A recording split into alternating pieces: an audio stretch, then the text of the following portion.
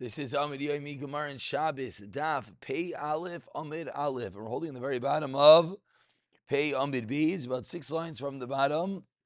The two dots as we continue to discuss the different items and the shiurim, the quantities of them that one is chayiv for carrying on Shabbos. So the Mishnah said, "V'imaya aveh." No, we dropped before that. I apologize. Kana or read kedilasa is kolmis to make a pen. Tana, we learned in the rice that kolmis amagil kishrei isav. The pen has to be the size that it reaches one's fingers. Excuse me. Question is, by Ravashi, which part of your sharim, of your knuckles, of your fingers, are you referring to? Kesher elyoin, oy kesher tachnoin. Says the Gemara Teiku. We're gonna have to wait for Elyon Avi for that one. And the Mishnah continued, that if the reed was thick or if it was cracked, then it has to do with enough to make an egg. Tana says the Gemara, what type of egg?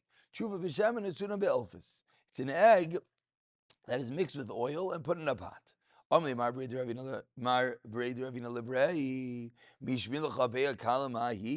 Do you know what kind of egg is an easily cooked egg? I heard it's the egg of a small dove. Asks Mar again to his son, my time, it's very small. Therefore, it cooks very easily. So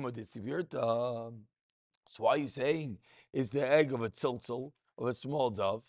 Ask the Gemara, wait, maybe it's the egg of a tzapirta, which is even smaller. Ishtaki was quiet. Do you ever hear anything about this? The easiest egg to cook is the egg of a tarnigoilas. But my car why is it considered the easiestly cooked egg? Tarnigolas is the easiest egg to cook. Continues the Gemara, why all the Shurim of Shabbos all have to do with the Gregorus. And all of a sudden over here, we go into the Shir of a Beya. Why over here is it B'davka Beya, not a Gregorus? Says the Gemara, it is a Gregorus. It's a Gregorus. Is it a reed the size of a gregorius of an egg? So it's the two of them that converge to create this shear.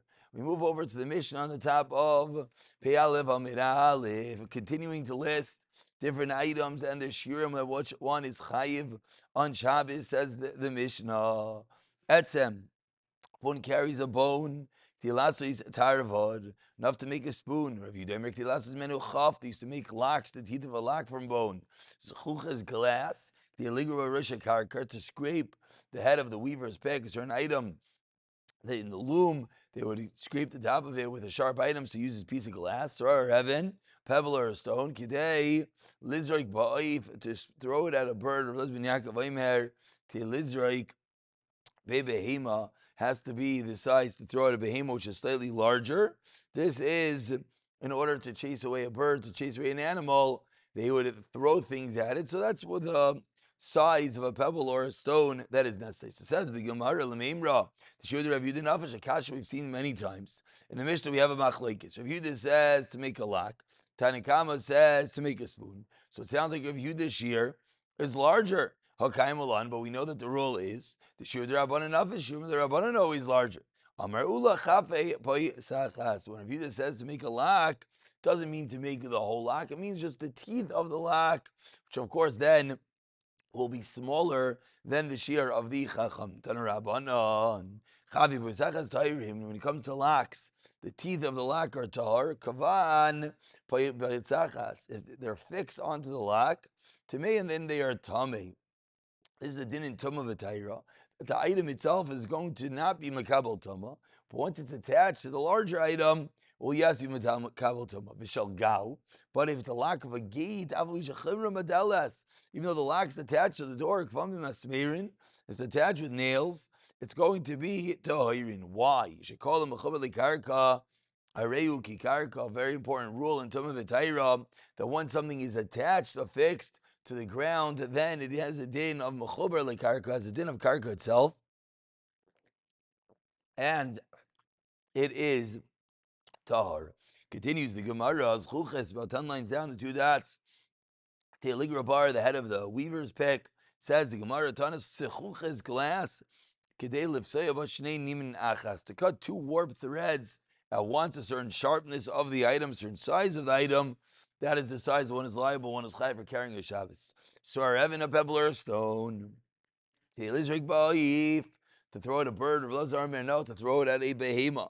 But it has to be large enough that when you throw it at the animal feels it. And how large is that? 10 Mishkal asara zuz. That is the weight of 10 zuz. Continues the Gemara over 20 lines down. The first one line is Zainin. Zainin, that was his name. Alabi Midrash came to Yeshiva. Amar Rabbi Isai. He said, Rabbi Isai, Avanu Shabbai Isai Kisei. Back Bisman Chazal, the way that they wipe themselves in the bathroom is to use stones. So those stones, the basic Kisei, Shirin Bikama. How much are you allowed a very special dispensation that they made? The one is allowed to take them out. The one is allowed to utilize these stones on Shabbos. How many and in what size stones are you allowed to carry out to bring to the bathroom on Shabbos? So Amr Loi, they responded to Zaynim, because that is Kegus Kabeyo. Allowed to take 3 stones, the size of Zayis, and Egos, and a Beyo. Amar Lahu, he said to them, Chitzertani Achnes, do you have a balance? Do you have a scale sitting in your bathroom? You're going to sit there, you're going to break each one, you're going to weigh it? It sounds crazy. Says the Gemara. You're right. You're right, it doesn't have to do with the size of each of the stones, but rather you're allowed to take a handful of stones. That's the shear of stones. The one is allowed to take them into the bathroom. Tani, we learned in a brayso. Rav Yosi Aimer teaches Rav Yosi Rav Yosi Aviv Mole Yad, the size you can carry in your hand.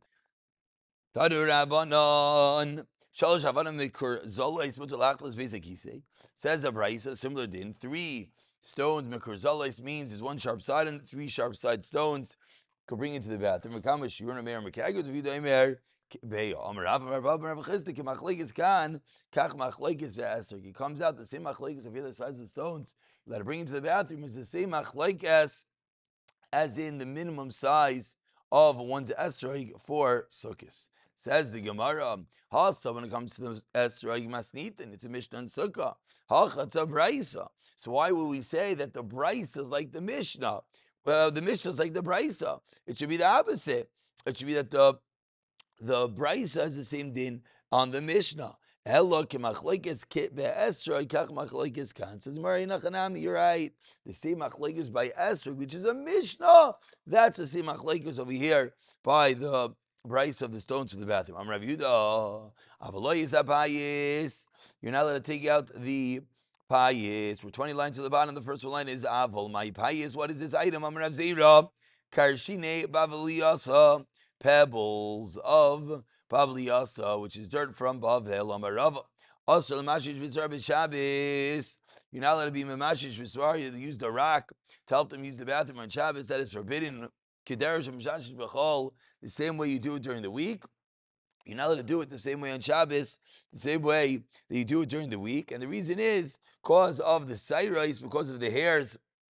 And if you use a rack to help one use the bathroom, you're going to pull out the hairs. Therefore, says Rava, it is aser. What do you mean? If this was the way that they used the bathroom, and if they didn't do this, it could cause a sakana. So why is it aser? Says the Gemara, no, what Rava meant that on Shabbos, it can't be like the Chol meant, Kilachar Yad, meant you should do it in an abnormal manner. Amar Rav Yanai, if there's a place, Kavua, obviously they didn't have bathrooms, and therefore, this went out to the fields. But if there was a set place that they used the bathroom, Malay Ayad, that's when you're allowed to bring in a handful of stones. Imlav. If there's not a set place, then Kehech Re'ah. Then he could bring in only the size of a nut, which is a compromise between the two sizes. Maducha Gitana Shal Basamim. If one is a stone that was used as a pestle for Bisamim, Amarav Sheish to be Shaleh aid mutter. If there's aid upon it, then it's mutter to take it on Shabbos. If it was previously used, then it is mutter. Meisvei has the Gemara. Asar Dvarim Mevinas Adon Litachtani. Says the Gemara. 1 second. Rav Sheish has taught us that if there's an Evan, if there's a stone with an aid, with a testimony on it, what did that mean? That meant that it was a previously used stone. Then you're allowed to use it on Shabbos. Ask Gemara. 1 second. There are 10 things that bring a person Litachtani to hemorrhoids. What are they? Eating the leaves of reeds, valigafanim, leaves of grapevines, veluveigafanim, the shoops of grapevines, marigi behema, Shalbloi melech, a certain part of the animal, you eat it without salt. Shidrin shall dog, you eat the backbone of a fish. V'dog maliach, a salted fish, lo bisha kol tarkoi. V'ashayis the shimmer yayin, you drink the shemarim, the sediment of wine. V'mekaneach v'sidu b'char, says you wipe yourself with a lime shard or a pottery shard, and here it is. V'mekaneach v'tzar shekinach b'chaveiroi. Or if you use a stone that your friend used, that brings the tachtainios, that brings the hemorrhoids. Even if you hang yourself in the bathroom, which means you don't sit, you squat, it could also bring the hemorrhoids. So says the Gemara, how can you tell me that they had to use the used stone on Shabbos? But we see over here, this could bring one to this disease. Lokasha, ha belach. One is when the stone is still moist from the previous usage. Ha be yavish, then it's okay. Be by sema. Only one side is dirty. And both sides is dirty. That's when he caused achtaniyos. Be by sema ha day. If it's his own stone, then it's not a problem. Ha techavre. Amar le'bayla Rav Yosef yardu alagisham. What if rain rained upon a stone that was previously used by someone else? V'nitash tishu, and now it's no longer dirty. What's the story now? Mahu. Are you allowed to use such a stone? Amar le'i. If you could still tell, then mutter, then you're allowed to use it on Shabbos. Pick it up over here on the last line, V'siyata Dishmaya.